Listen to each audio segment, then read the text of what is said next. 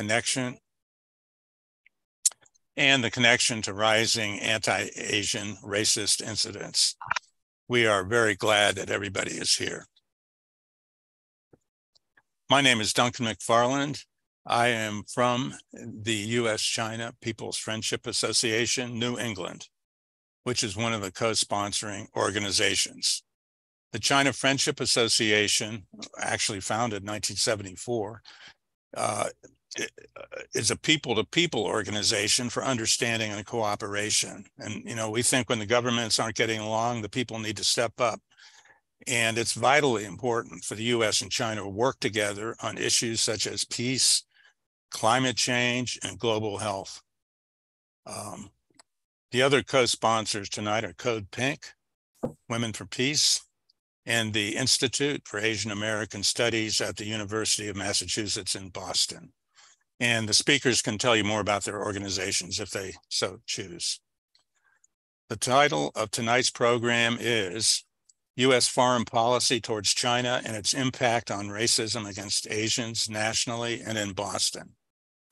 Foreign policy and domestic issues are often separated in the public's mind, but they can be very connected in the lives of people, such as in the Asian and Chinese American communities. So we will hear from a panel of 3 presenters, followed by some time for Q&A, and you can put your questions in the chat. So we have a panel of 3 speakers tonight. Michael Liu, who's author of Forever Struggle, Activism, Identity, and Survival in Lawson's Chinatown, 1880 to 2018. That's a recently published book by University of Massachusetts. Nicole Filler, who's the Program Coordinator, Research Associate for the Anti-Asian Racism Project at the Institute for Asian American Studies, University of Massachusetts, Boston. And our last speaker is Wei Yu, who's the coordinator of the China is Not Our Enemy campaign at Code Pink. So we're starting off with some context, history of Chinese in America, moving towards what's going on now with anti-Asian racism incidents, and then moving on to the foreign policy aspect. So the first speaker is Michael, who will describe the myriad ways that U.S.-China relations have shaped the fate and course of this community in its turbulent history. Michael? Okay, thank you. And thank you all for being here and for the all the groups for organizing this. So U.S.-China relations have had a long history.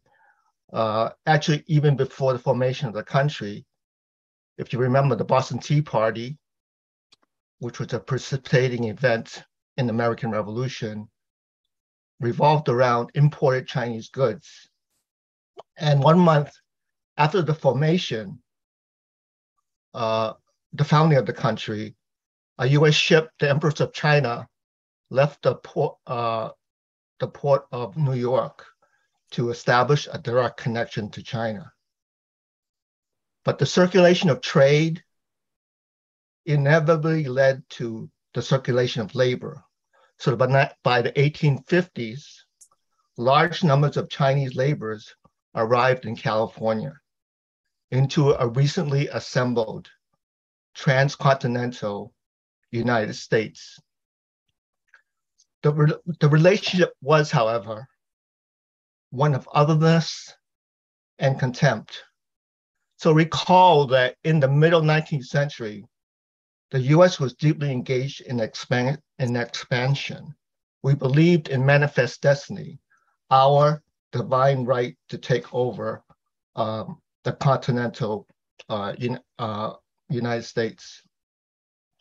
The Mexican-American War, which ended in 1848, and the 1898 Spanish-American War bracketed the last half of the 19th century. The Spanish-American War was when we became a full imperialist power, and racist characterizations people of color, including Chinese, were arose and were popularized to justify their subjugation. So an image from Puck, a prominent contemporary US publication, captured these attitudes. So I'm gonna share it, image here.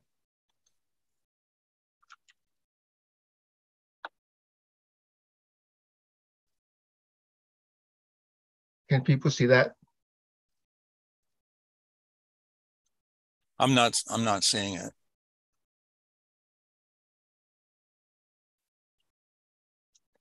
Okay. Okay. Ah, there we go. Okay.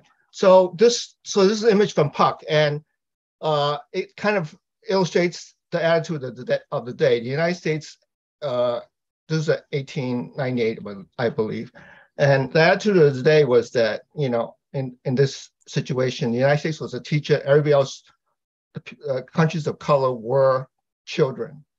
So in the front, you can see the countries of the Philippines, Hawaii, Puerto Rico, and Cuba, which had been taken in the Spanish-American War, the recent Spanish-American War, from Spain.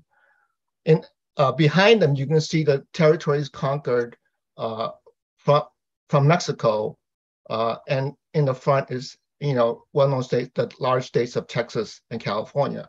In the corner on the upper left, you can see a African-American boy washing windows, probably without pay. And in the corner, you can see one of the indigenous tribes reading a book upside down. And outside the door, not yet a colony, are Chinese Americans. Are Chinese. And on the blackboard, it says the U.S. must govern its new territories with or without their consent until they can govern themselves, because of course they're kids and they don't know how to govern themselves. So that was sort of a common attitude. So the other key element of U.S.-China relations was the continued decline of the Chinese empire. They could only feebly intervene for their own interests and also for their people.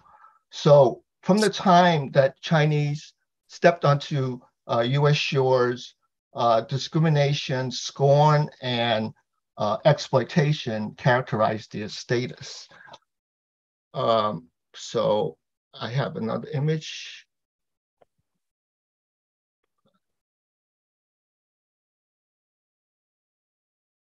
Oops.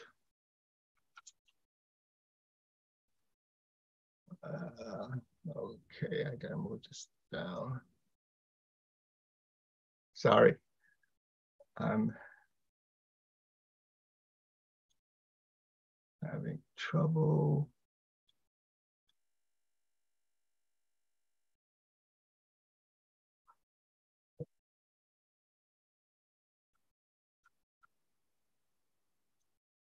Okay, I'm just gonna skip that. But basically, the image I was going to show you is from the Smithsonian, and it was also from a magazine in 1871, in which which expressed the attitudes of a lot of people in the United States toward the Chinese. And one of them said that essentially that Chinese are the lowest form of human life, and that I, as a white man, am opposed to them on the basis of 1, race, 2, industry, 3, politics, and lastly, in terms of ethics. So that, and all the other sentiments were similarly expressed. So so therefore, and actually in the image, United States government was seen as trying to guarantee Chinese who came to the U.S. Fair play, but that did not last very long. So I'm not going to go into detail into this early period that extended into the 20th century and culminated in the 1882 Chinese Exclusion Act, which was the only US immigration law that singled out ethnic or racial group for exclusion. But I wanted to make 2 points about it. First, in this early period, what's often forgotten is the casual and daily violence against Chinese that occurred, particularly after the 1873 Depression. White workers, supported by politicians and public bodies, led campaigns to drive Chinese out of many areas. The largest lynching in the United States occurred in 1871 in Los Angeles, where 15 Chinese were hung. 6 others died or killed by other means. Denver, Seattle, Tacoma, San Jose, Pasadena were among the 300 communities that had similar campaigns and drove Chinese out of their borders. And this is when, of course, the West was much more sparsely settled. So that, violence against Chinese and Asians is thus, an integral part of US history. Second, since the Chinese, through the Exclusion Act, were denied the right of naturalization, this period branded them as permanent aliens. This embedded the view that Chinese were forever foreign and thus suspect, and this would subject them to future changes in US-China relations. And also anti-Chinese sentiment was national in scope. The state of Massachusetts, where I live, for example, prohibited Chinese from more than 20 occupations. Other state laws restricted employment to citizens or union members, disqualifying Chinese. They could only find housing in undesirable areas. And a social worker for one of the largest settlement houses in the city expressed a typical sentiment saying that Chinese, quote, can never be in any sense American, end quote. So Chinese Americans remain a marginalized population during the decades following 1882. Those notable changes in attitudes only followed changes in US-China relations. China, which became a republic in 1911, was an ally of the United States during World War I. But it was the Japanese encroachment into China, the Sino-Japanese War, and reported Japanese abuses in the 1930s that led the US press and the public to adopt a more sympathetic attitude toward Chinese Americans.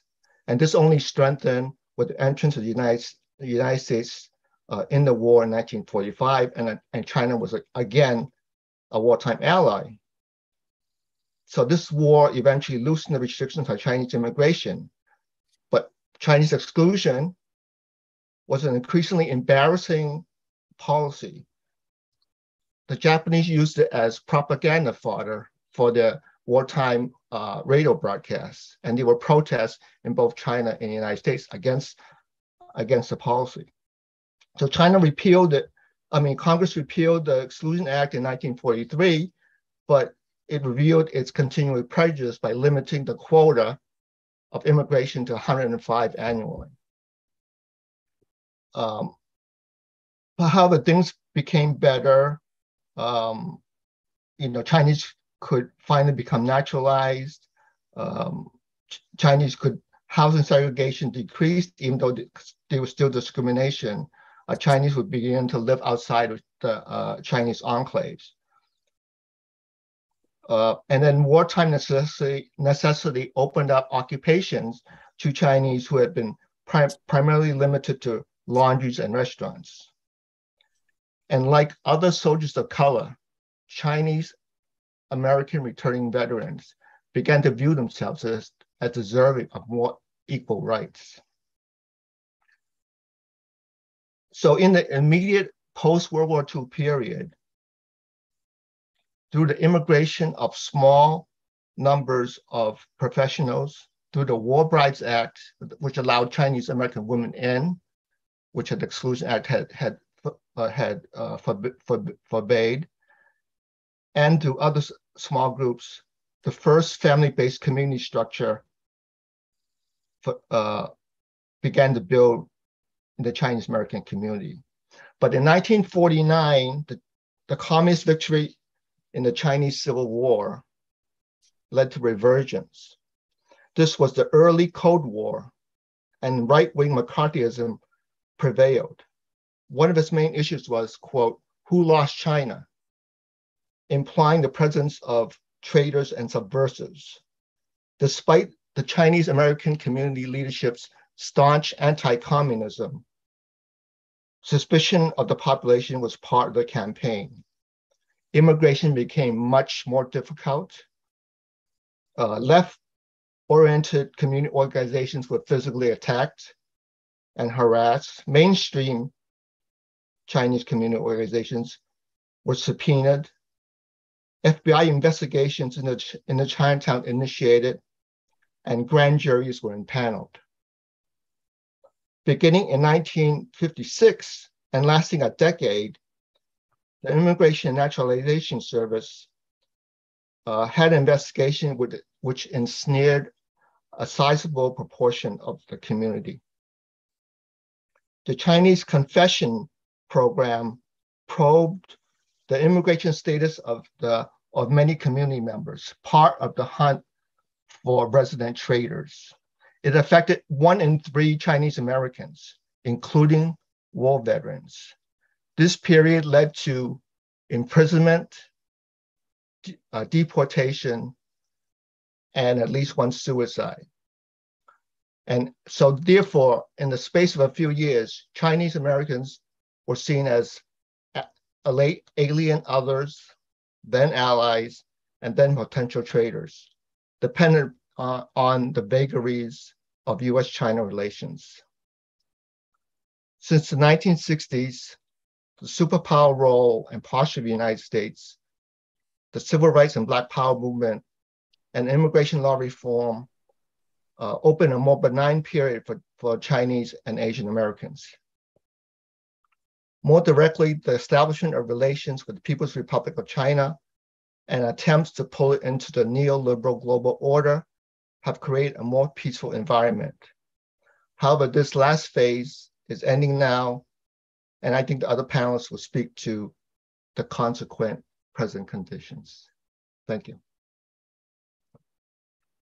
Thank you very much, Michael, for providing that historical, showing that there are deep roots in current events in U.S. history.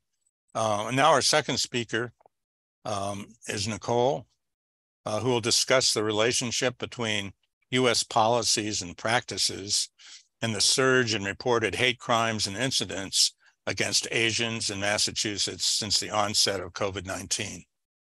Nicole? Thank you, Duncan. And thank you to the Friendship Association for inviting me and to the other organizations that have organized this event.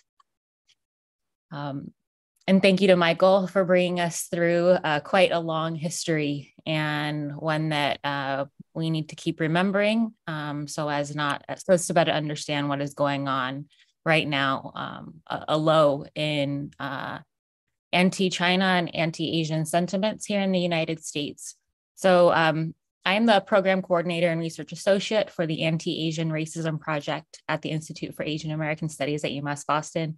I am fairly new to Boston and new to Massachusetts. So this has been a learning process, kind of understanding the different ways racism manifests and is shaped by the more local context. And certainly Massachusetts has not been immune to the hatred, vitriol, and violence against Asians, and particularly against Chinese or those suspected of being Chinese. I'm going to draw from a few sources data from various different organizations over the past few years, including the Institute for Asian American Studies, as well as AAPI data. A lot of the data I'm going to share with you is from Stop AAPI Hate, an organization, a racial justice coalition based in San Francisco that has been collecting reports online of incidents of hate incidents of hate incidents against Asian Americans and Pacific Islanders since March 2020. I'll also share a bit of data from the Federal Bureau of Investigation tracking hate crimes, as well as the stories from and personal testimonies from community members here in Boston, and especially in Chinatown, who have shared their personal experiences with racist, xenophobic hate. So even prior to COVID-19, President Trump had campaigned and fulfilled the promises of the Muslim ban in 2016, launched the China Initiative in 2018, only recently to be ended. And as soon as COVID-19 began, or the onset of COVID-19, at the highest levels of office, the pandemic has been racialized as a Chinese virus, but the view or the suspicion with which Chinese and other Asians are treated based on their association with their home country continues. And Gang Chen was one of the hundreds of cases,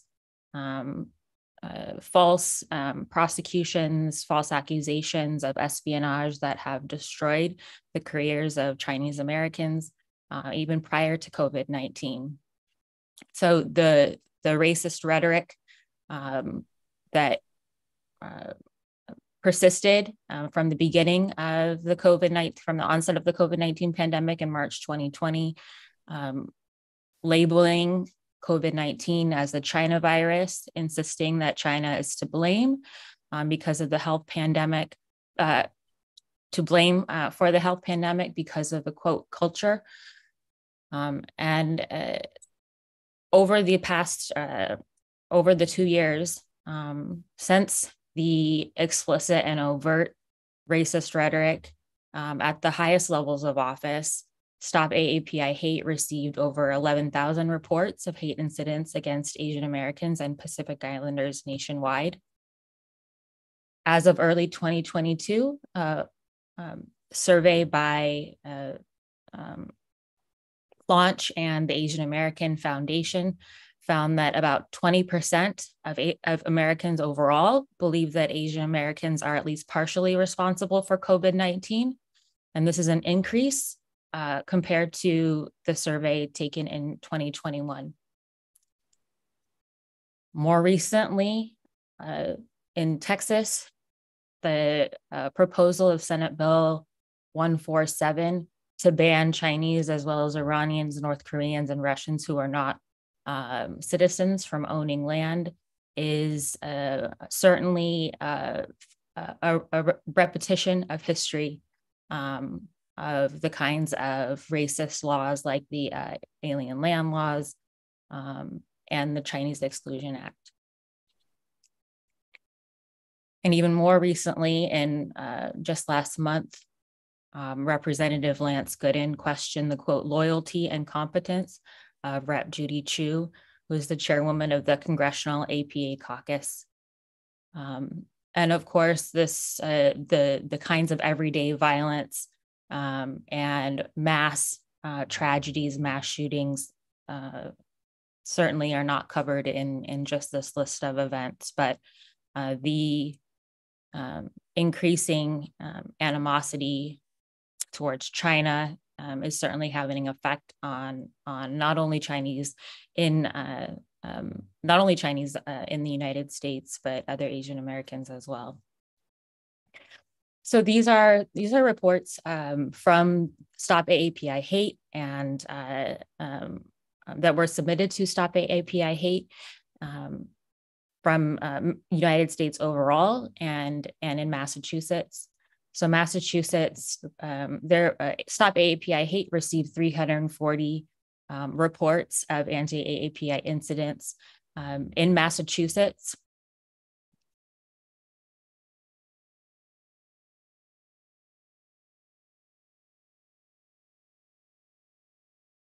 Or about 1.6% of all reports.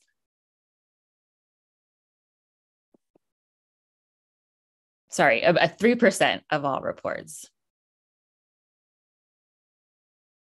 Nationwide, 1 in 5 incidents involved language that explicitly scapegoats Asian and Asian Americans.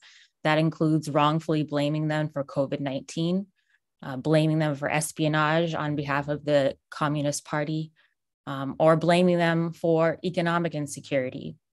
So a significant share, thousands of incidents, and even incidents that have occurred in Massachusetts are explicitly mirroring the rhetoric, the anti-China rhetoric, blaming Chinese culture, Chinese people, and it's having a direct effect on the lives, the physical, the mental, the financial well-being of members of the Asian American community. So verbal and physical, verbal hate speech and harassment comprised the largest share of incidents, both the United States and in Massachusetts.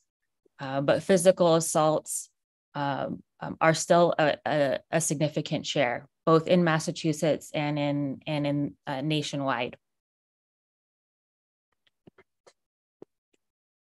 More recently, in Quincy, these kind of overt anti-China rhetoric that's appearing in incidents, hate incidents and hate crimes recently occurred in Quincy, Massachusetts, a town with one of the largest Asian American populations in Massachusetts, and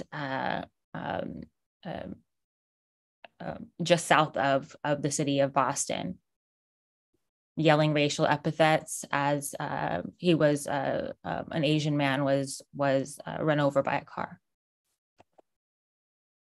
Many of these incidents don't capture the toll that xenophobia and racism, hatred takes on the lives of our members of our community every day. So a Toisan-born grandfather in his 80s explained in a listening session in June of last year that he and his wife lived daily fearing that they would be deported due to anti-immigrant rhetoric and misinformation. Usually an active person, he didn't leave his apartment for weeks and spent countless nights without sleep and started experiencing dizziness. The incidents that were reported to Stop AAPI Hate, a plurality occur in public streets and spaces, followed by businesses. And we've heard countless stories and seen countless examples of harassment and physical assaults in public streets and near businesses, in spaces where Asian Americans frequent and feel safe and have built community. In April 2022, an Asian woman elder and resident of Massachusetts for nearly 50 years was approached from the side and punched in the face while leaving a bakery in Boston's Chinatown. She shared her story with Council President Flynn and on public news media. Her daughter also shared how difficult it was to find resources, to know what to do after, feeling that the police weren't able to help and didn't provide any kind of redress. There are several narratives in Stop AAPI hate reports from Boston, Massachusetts, and I invite you to check those out. However, only 38% of the incidents submitted to Stop AAPI hate came from Boston, the city of Boston. So the majority, meaning that this is happening not only in Boston, but also throughout Massachusetts. And quickly, a few surveys have shown that the incidents that has been submitted to Stop AAPI hate might even underestimate or be biased in terms of who shares those incidents. And I should mention that the people who are reporting incidents to Stop AAPI hate from Massachusetts were 54% Chinese, more likely to be women, and more likely to be younger than nationwide reports. Hate crimes against anti-Asian hate crimes or hate crimes against Asian Americans seem to be abating or decreasing. 54% of Asians in an API data Momentum poll in March of 2022 indicated that they had experienced a hate crime or hate incident in 2021. As of early March 2022, that percentage was 28%, suggesting a slight abatement. Still, Asian Americans are not the only victims of hate crimes or hate incidents in a time of overt white supremacist violence. And the AAPI data poll also shows this. The IAS COVID-19 survey, which focused on low-income immigrant, limited English-speaking Asian Americans in the greater Boston area, also found that incidents of racial harassment and discrimination are certainly not uncommon. And these experiences have been hidden from existing surveys or previous surveys that tend to lump Asian Americans together and not understand our diversities and disparities within the community. I'll end with this slide, or I'll skip a few slides since I think we're running out of time. But I want to mention that even in the most conservative estimates of hate crimes that are reported by law enforcement, by Massachusetts law enforcement, anti-Asian hate crimes in Massachusetts increased by more than 100% from before the pandemic through 2021. There were 14 reported anti-Asian hate crime incidents by Massachusetts law enforcement in 2019. In 2021, that number was 30. And to put this in perspective, hate crimes, law enforcement reported hate crimes have been increasing since before the pandemic. Asian Americans, anti-Asian hate crimes increased throughout both the first and the second years of the pandemic, while several other racial groups saw increases in hate crimes, racially motivated hate crimes, especially anti-Black hate crimes, while that number declined in 2021. And among other racial groups, that kept increasing for Asian Americans, and it also increased for anti-Arab hate crimes. So what we are doing now and what we continue to do, focusing on reducing barriers to reporting hate crimes and other experiences of discrimination. We're well aware of the barriers to reporting, both on the side of the individuals and groups that are targeted, but also on the side of law enforcement who might not understand anti-Asian racism or the kinds of discrimination that people of Asian descent experience on a daily basis. We're also prioritizing the physical, mental, and financial health and well-being of those most impacted by anti-Asian hate, violence, and racism, particularly Chinese Americans, immigrants, limited English speakers, and elders. Promoting education about Asian American history, experience, identity, and contributions to advancing social justice, similar to what Forever Struggle, the book, is about, and also in relation to other racial and ethnic groups. Finally, it's important that we're ensuring that businesses and other places in the community are hate-free zones. So spaces where Asian Americans, this could be Asian-owned businesses in Massachusetts, committing to creating spaces for anyone who feels unsafe to have a point of refuge, a place to regroup, figure out what to do next, learn about resources. And so this is where we're heading next for our group. But we also have bystander trainings and self-defense and other community events to ensure that these issues are being addressed. Thank you. Thank you so much, Nikki. Responding to one question, a recording of this event will be sent to all participants. And in reference to the trainings, somebody can put in the chat, there's an email that was provided. People can write for more information about anti-racism trainings. We'll also send out information about that to the participants. Thank you so much. And our last speaker is Wei Yu from Code Pink, and her topic is Towards Peace, Cooperation, and Normal U.S.-China Relations. Wei? Thank you so much, Duncan, and thank you to Nikki and also Michael who spoke earlier. Unlike everyone else on this panel, I don't live in Boston. I live in Southern California. Hasn't been very sunny for us recently, but yeah, I actually grew up in the city in Los Angeles County called Monterey Park.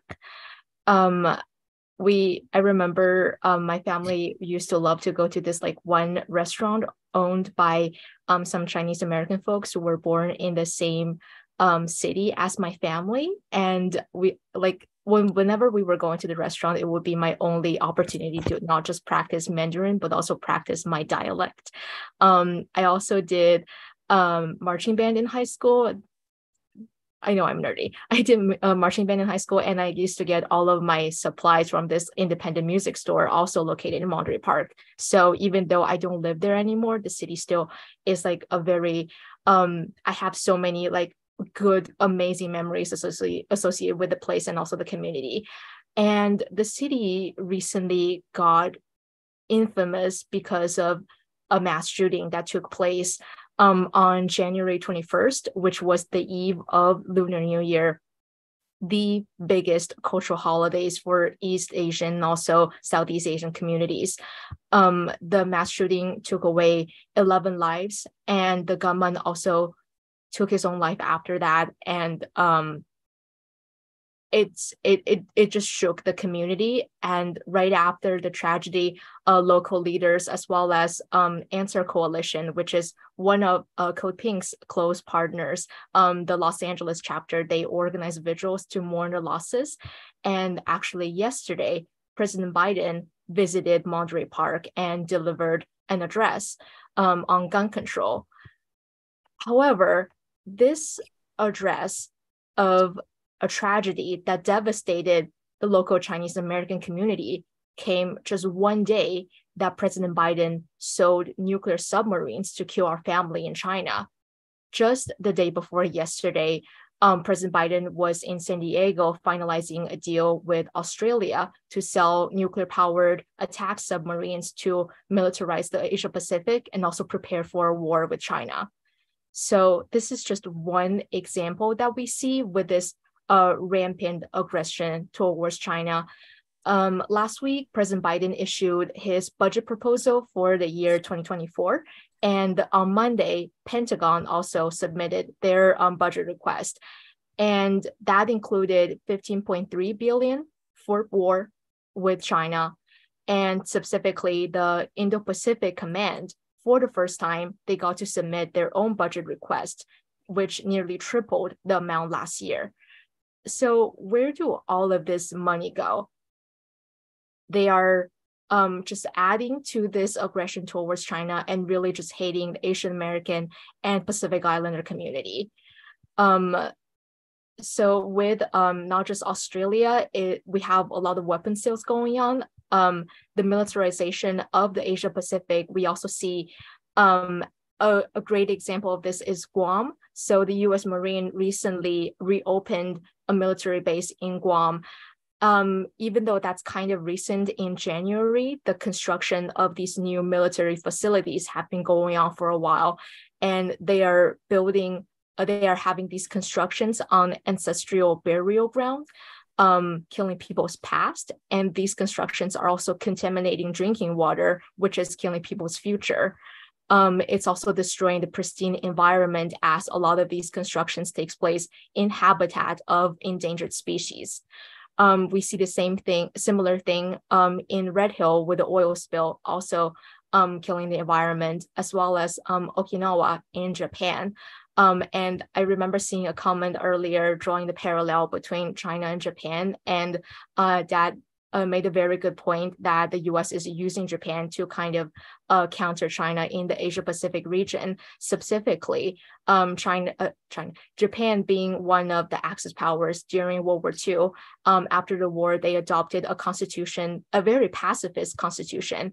But by the end of last year, the US is pushing Japan to steer away from its pacifist past pacifist path in the past 60, 70 years, and starting spending millions to buy weapons from American arms manufacturers. In addition to the militarization of the Asia Pacific, we also see the manufacture of consent of war and also just driving hate within domestically. And Asian Americans are bearing the brunt of the attack. And Nikki already went through some really amazing data, but also individual incidents. So I have like a lot of same sources because Stelbe API 8 is just such an amazing project. So I just used their data, and Nikki already went over those, which is great. So unlike the other two speakers, I'm a campaigner with Code Pink. So my job is not just to educate, but also inviting all of you to joining in this movement to call for peace with China, even though we went over some really disturbing things, some really disheartening things today, but really the veil is really thin that we can easily disrupt it with common sense. Just this weekend, the New York Times editorial board published an op-ed calling for peace with China. This might have been the first time in history that this one of the biggest warmongering news outlet is publishing a piece calling for peace. And just carry on that inspiration. Michael earlier mentioned that there's a bill in Texas, or was it Nikki? Oh, I think it was Nikki, sorry. A bill in Texas, SB 147, which would ban Chinese nationals from owning land in the state of Texas. And we actually have some friends in San Francisco who recently published an article in San Francisco Chronicles, raising awareness about it. And we are looking to help them to build a campaign about it. I know Michael is with us today. I haven't seen Julie's name, but if you have any contact in Texas who would like to work together and organize something in Texas, please let me know, and then I will relay all of your messages to our friends in San Francisco. Also, two other activists with our China Center Enemy campaign, Linda and Steve, they are based out in Michigan, and they are actually starting their own local chapter of US-China People's Friendship Association.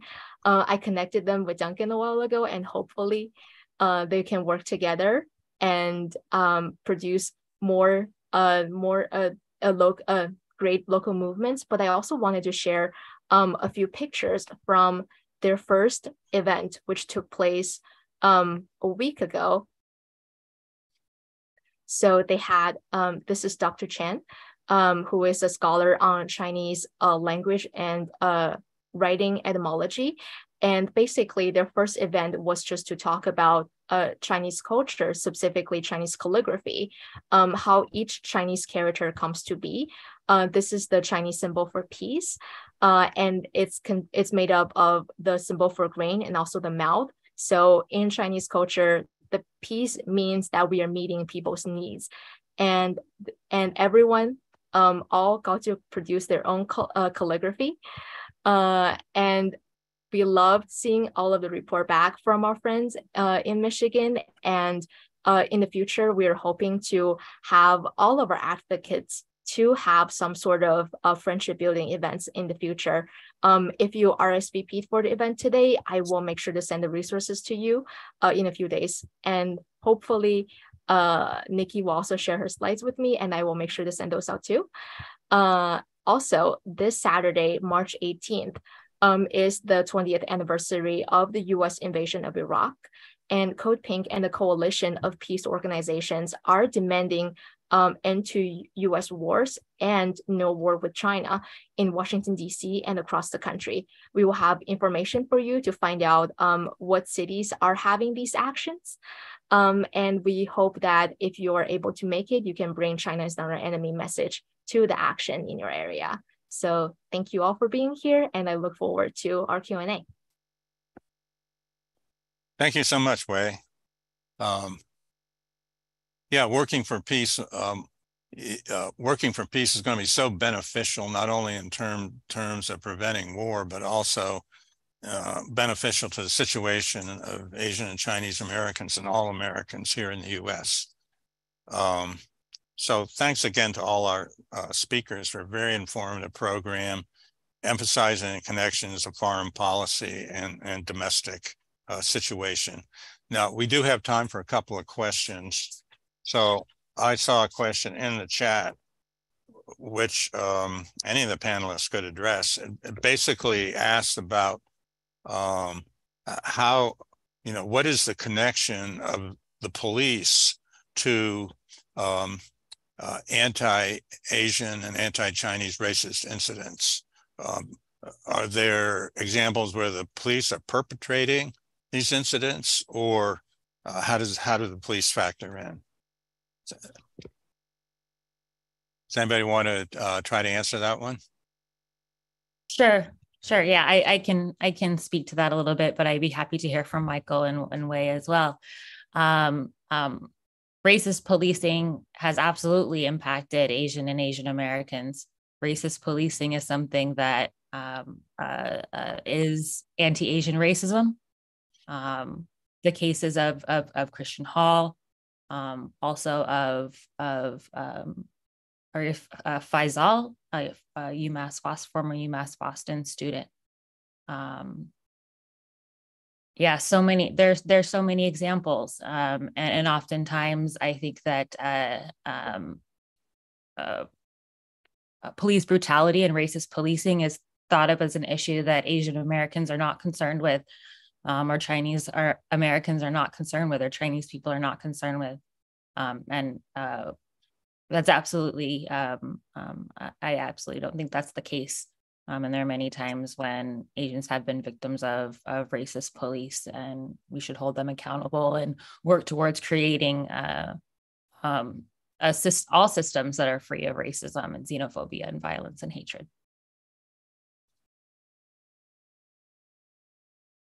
Anybody else would like to comment on that?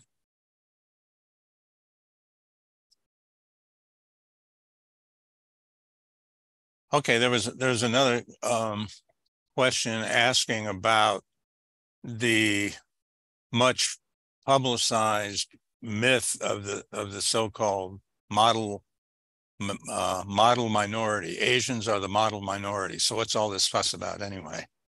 Anybody want to comment on are Asians model minority?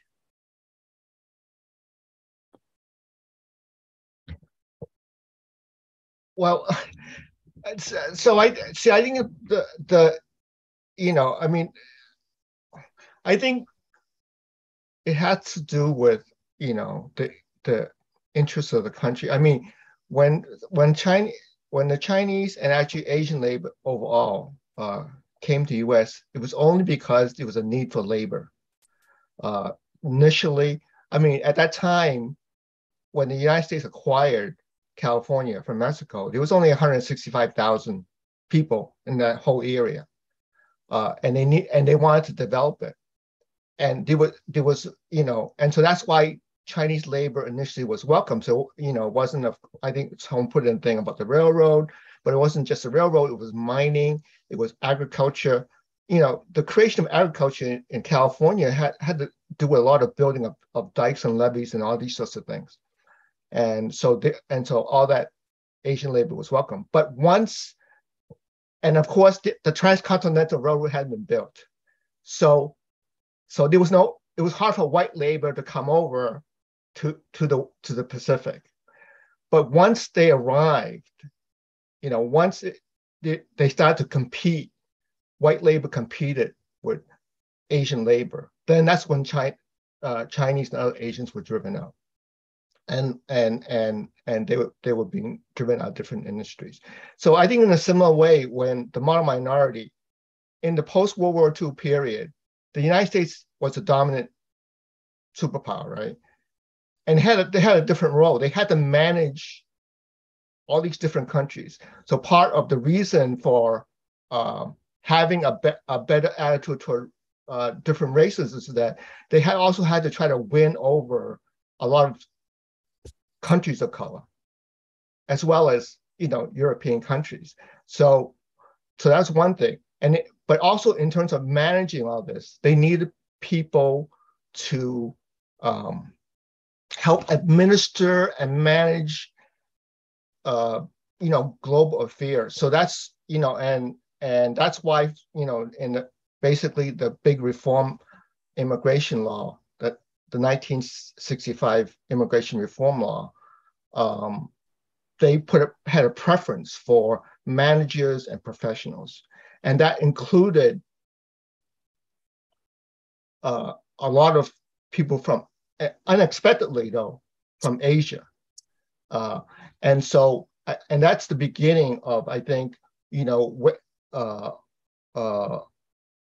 about the beginning of the Chinese modern minority myth. That's when the class composition of Chinese and Asians begin to really change. The other thing, of course, is that they wanted, because I had mentioned that the Chinese community had a staunch anti-communist leadership, and they also had a philosophy about keeping the community shouldn't make trouble, should get along, and so that to the extent that they were able to promote that among the Chinese, and I think some of the other Asian communities leadership had the same attitude. That was a counterpoint to what was happening at the time, which was the civil rights movement, where African Americans were making trouble, and Asians were being told by their own leadership and not to make trouble. So I think that is the origins of the modern minority myth. But the fact that Asians have been be able to do relatively well economically here in this country, also provides a basis for for them promoting that myth. So I mean, that's just my take on it. I don't know, others might have. Can I just quickly add to this? I'm also going to take off my Code Pink hat for a little bit, because before Code Pink, my activism was mainly about organizing solidarity among all people of color against for anti-racism. So I definitely had to confront the model minority myth myself a little for a while. And like Michael mentioned correctly, I think the origin of the term model minority, I think it came from actually a New York Times article. So again, what is with New York Times anyway? Published in the 70s, actually praising Japanese immigrants about their quote unquote work ethics, kind of as a justification that if these people of color can work hard to make a good living for themselves, then other people of color who have experienced this institutional racism that bar them from economic well-being, financial well-being, it's only their own flaw, and basically kind of scapegoating these people instead of actually addressing the systemic injustice. And we see that even today, as going back to that last question with policing, yeah, a lot to unpack. But I think our at Code Pink, we are anti-imperialist organization, and we do recognize that there is systemic racism in our country, and we need to all work together and not let the minority being a weed that divide us, and work together towards a peaceful future. Okay, thanks. Just to remind people, we said at the beginning that we need to put questions into the chat.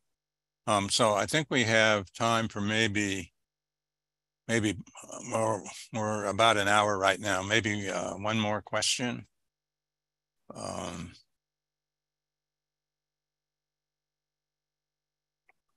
There's a reference to Chinatown Rising, which I assume is a film or a video about Asians, Blacks, and Brown uniting to form ethnic studies. That may have been at San Francisco State, I'm not sure. There's another reference to the internment camps during World War II, where the Japanese people were sent. Just another very important fact in terms of historical fact.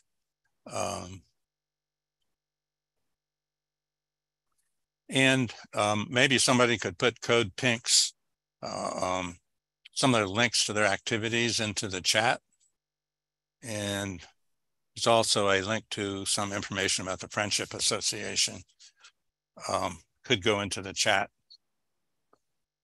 So I think it's about time to close now. And I want to very much thank all of our panelists, Michael, Nikki, and Wei, and everybody who joined us and participated in the discussions. And we also want to thank all three co-sponsoring organizations, and particularly thank Code Pink for doing the technical support behind the scenes. So I think there's some information about how to support Code Pink's campaign for peace, and how to contact the U.S.-China People's Friendship Association or a membership organization. You're welcome to join us. Our sole principle is upholding the One China policy. This webinar was recorded, will be available on the website of Code Pink. And we're building a website for the U.S.-China People's Friendship Association in New England, and we're going to post it on there as well. All of the organizations can be contacted. We will send out this recording and information and links about the organizations and the activities. So I want to thank everyone again. Does any one of the panelists, do the panelists want to have any final words now?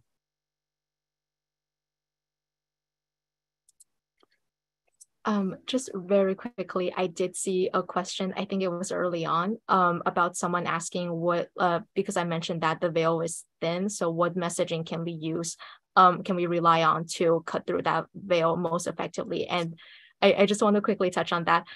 So one of the things that person who asked the question is definitely that Asian Americans and Pacific Islander community are bearing the brunt of the attack on China.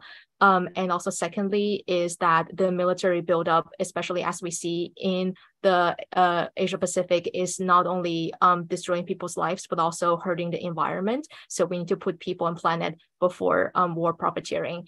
And lastly, also because there's with all of these ongoing aggression with China, and also just like viewing China as our enemy, we are missing out on opportunities to collaborate with this country with 1.5 billion people, second largest economy in the world, on things like brokering peace in Ukraine, solving the climate crisis, and also addressing global health and also poverty. So yeah, cooperation before competition.